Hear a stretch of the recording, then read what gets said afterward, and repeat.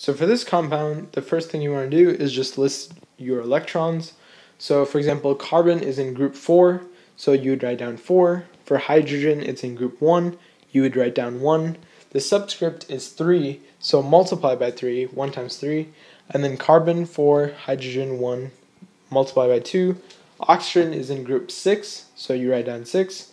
4, hydrogen is 1, multiply by 2. Carbon is 4, hydrogen is 1, multiply by 3 to get 32 total electrons in your structure. Now, how you want to arrange this is have the carbons next to each other and the oxygen in the middle. So that's what I mean by this. Have the carbons next to each other and the oxygen linking them together. Because this way, you achieve your 32 electrons and you have 0 formal charge. Okay?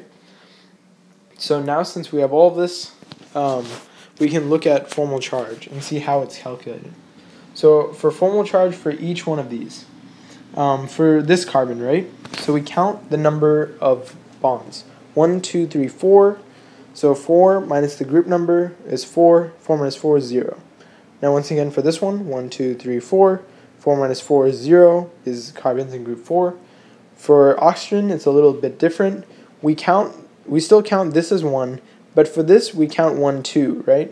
We count for each one of these. So 1, 2, 3, 4, 5, 6. 6 minus oxygen is in group 6, so 6 minus 6 is 0. 1, 2, 3, 4. 4 minus 4 is 0. Once again, 1, 2, 3, 4. 4 minus 4 is 0. So formal charge of 0 on each one of these elements. Now moving on to hybridization. Hybridization is where you, this is a little bit different than formal charge. You count by domains. Now what that means is 1, 2, 3, 4. That's 4 domains. And so remember that there's a 1 right here.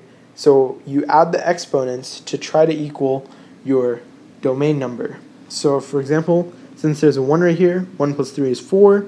There's 4 domains. So that means that this carbon is sp3 hybridized. Same thing for this one. 1, 2, 3, 4. 1 plus 3 is 4. 4 domains. So that means that this carbon is sp3 hybridized.